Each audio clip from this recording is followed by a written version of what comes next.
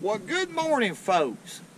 It's Richard here. I'm here on the Tennessee River, and I'm fixing to fish a creek that I've never fished before. Now, on this channel, I do a lot of that.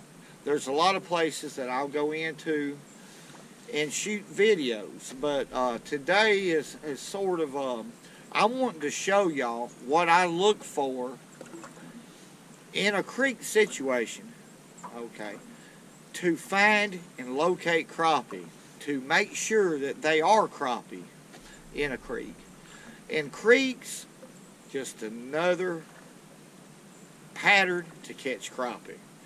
And today, I hope that we can catch some fish. I don't know anything about this creek, but the first thing that I do when I enter a creek off of a river system or a lake situation is I look for shad. That's the #1 priority. Let's see if we can locate some shad. Very important. If there's no shad in this creek, we're not going to have a video. I simply won't fish where there's no bait fish. So, stay with me and let's see if we can catch crappie out of a creek I've never fished before. Okay, let's look at our little depth finder right here. This is a Humminbird 160. It's a cheap depth finder, but it's very, very accurate. I have a different one on my other boat that shows a little bit more detail, but what I'm looking for right here is shad. Okay, and right here you can see right here on the bottom there's a little school of shad right there. That's how they show up on this particular depth finder. That's probably threadfin, the small ones. The water temperature, as you can see, or the surface temp, is 49 degrees, and I'm in this creek a pretty good ways already, and I can see that the water is going to average 16 foot right here. But as I go on in the creek, I'm going to try to establish the average depth of the water.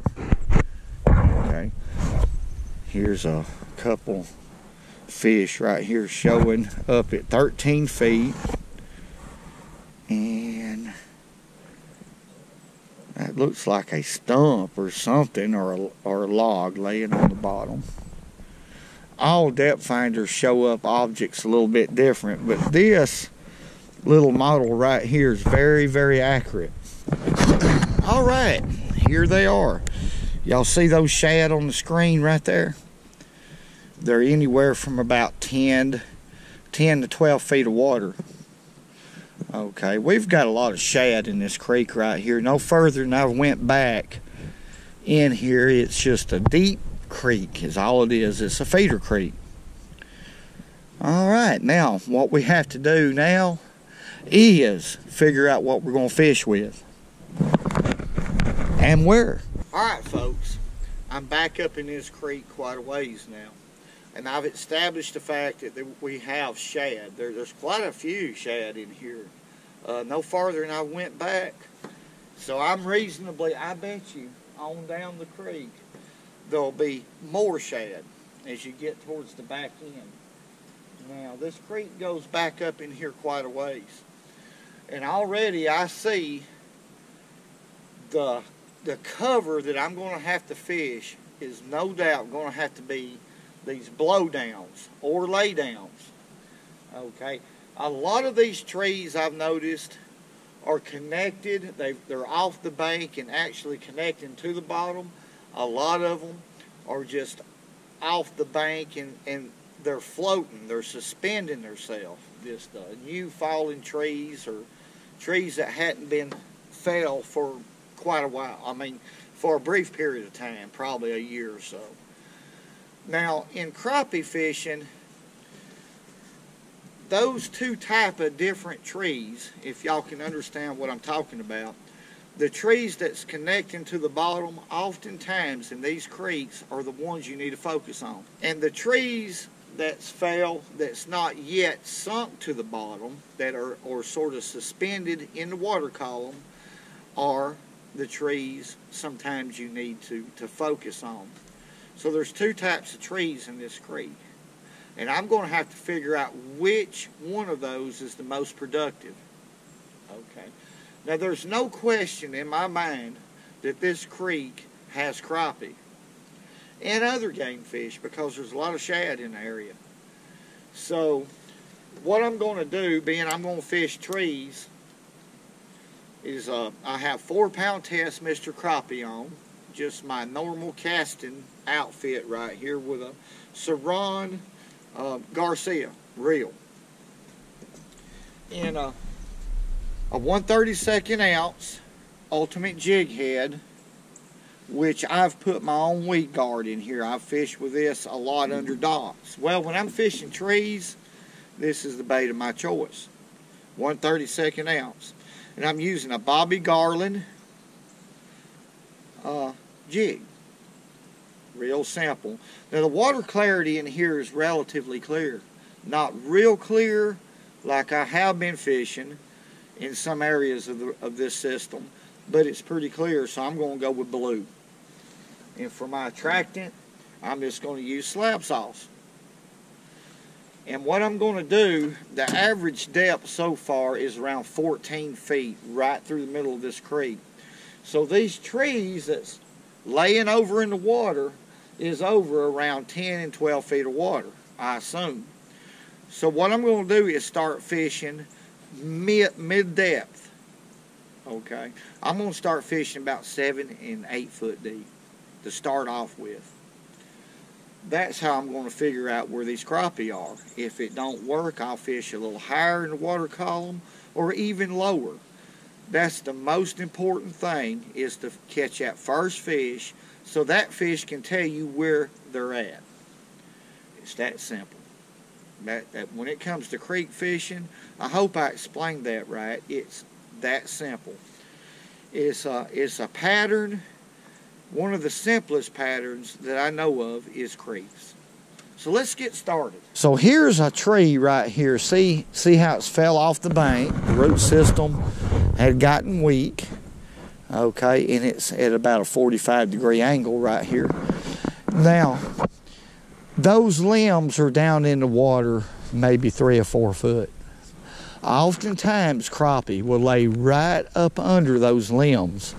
See, this is the only structure, or cover, excuse me, that these crappie have to relate to.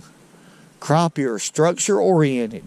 Now, I mean, they're going to be in, around, or close to structure. And trees are perfect when it comes to creek situations. So, what I'm going to do, and the reason I chose this weedless head, of course, is because I want to actually bump those limbs to trigger strikes. So I'm going to get in here real tight, like that. That's the first cast of the day. I'm going to let it sink halfway, about 7 or 8 feet deep. Well, that one's caught up on the limb. Okay, it's falling right now. As it's falling, I'm watching that high-vis line. Crappie a hit on the fall many times. Okay. Now I'm just going to bring that back real slow. I'm going to hold my rod tip up, and I just got a bite.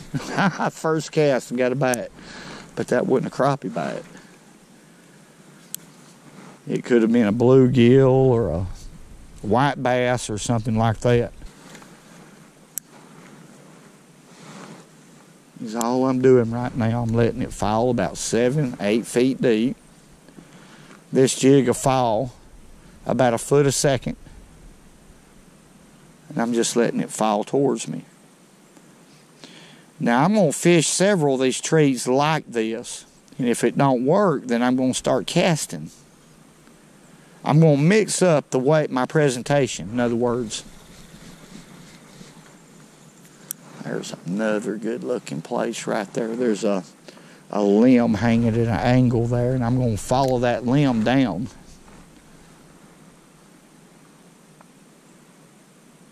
And there's a bite. What do we got right here? That was the 4th cast in a creek I've never fished, folks. And I caught a crappie. You know, that's understanding how they hold on cover is real important. There he is. He's not very big, is he? He's probably about 9.5 inches long. Little black crappie. What about that? That fish come a lot quicker than I thought he would.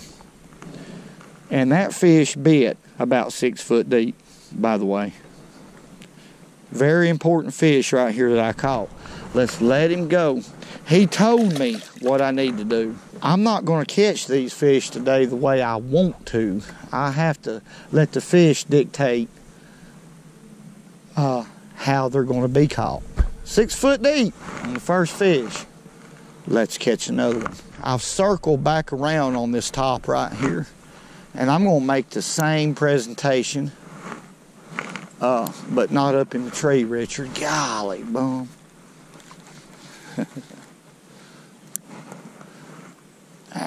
I'm not quite in there where that fish bit. This is fishing, the real deal.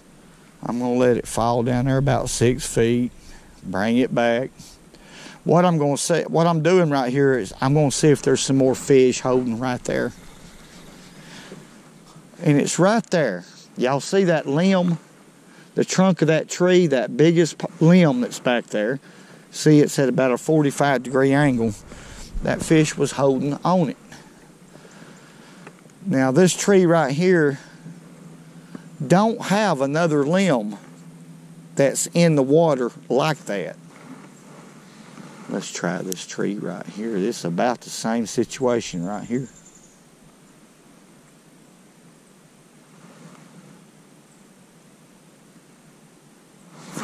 There we go.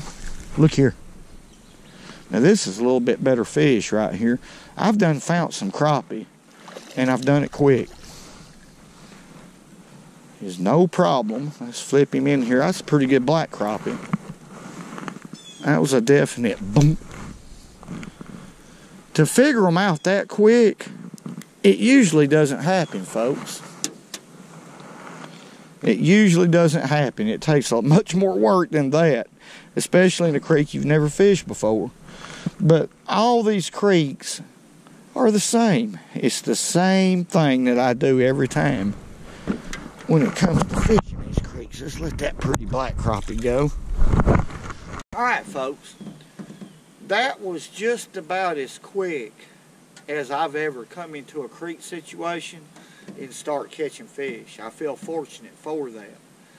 But now what I want to do is leave those 2 trees alone. And I'm wanting to find trees that set up off the bank similar to those. Okay, limbs that's going down in the water and stuff like that on the rest of these trees. And also, in a creek situation, what I'll do is I'm wanting to find the average depth and come up with the average depth of this creek that's right through the middle of this creek, is what I'm saying. I hope I'm explaining it right. And I'm going to go back up in here, well, I don't know how far as I can, and see what all's in this creek. I mean, it's maybe possible that the crappie are set up way farther down the creek. There could be some little feeder creeks that's hitting this creek right here. It's a narrow creek, so I'm not going to disturb the creek. I'm not going to crank up my motor. I'm going to troll back up in here because it's so narrow. Okay, I'm being real stealthy right here. There's one. There we go. There we go. Fish is fighting right here a little bit. He's a little better than what I've been catching.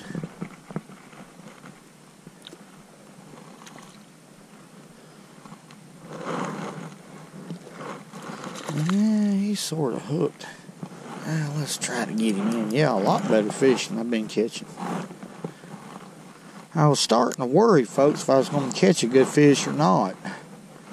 Back up in here on this new creek, and I did. That's a good crappie anywhere. Good fish. Of course, they're all good fish. I mean, You never know about crappie fishing as far as size goes. If you're catching crappie, you're doing it. Let's let him go. Go on back. All right.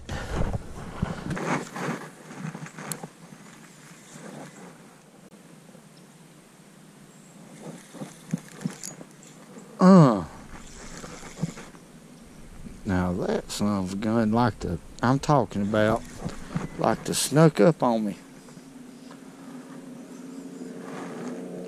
Look here, what a crappie. Come on in here, boy. Look at there. My goodness. Always trying to sneak up on me. That's a good fish right there, folks. Let's let him go.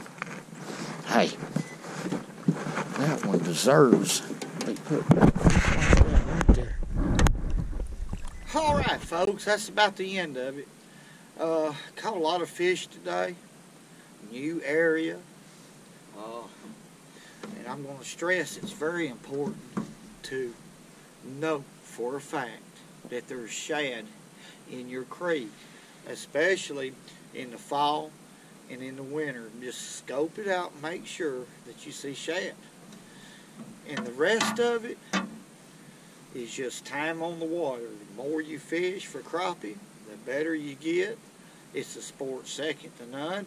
Recognize the type of trees that you're fishing, whether they're connected to the bottom or if you have 5 or 6 feet of nothing but limbs in the water. In other words, a lot of times they'll suspend on those trees more than they'll use the trees that's connected. The first 2 or 3 fish that you catch is going to tell the story. So it's more like time on the water. Just keep that bait wet and keep her trucking. And I want to thank y'all very much for watching. And